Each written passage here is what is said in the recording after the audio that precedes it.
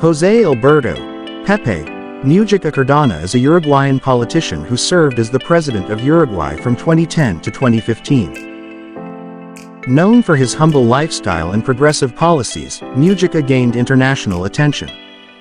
Before his presidency, he was involved in the Tupamaros, a leftist urban guerrilla group, and spent several years in prison. After the return to democracy in Uruguay, Mujica pursued a political career, eventually becoming president.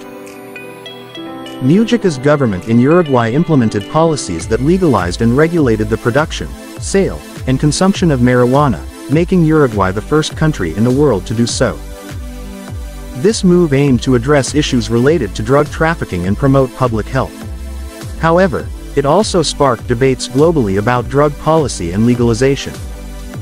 Mujica's tenure was marked by economic stability and social progress, but some criticized his government for not doing enough to address security concerns.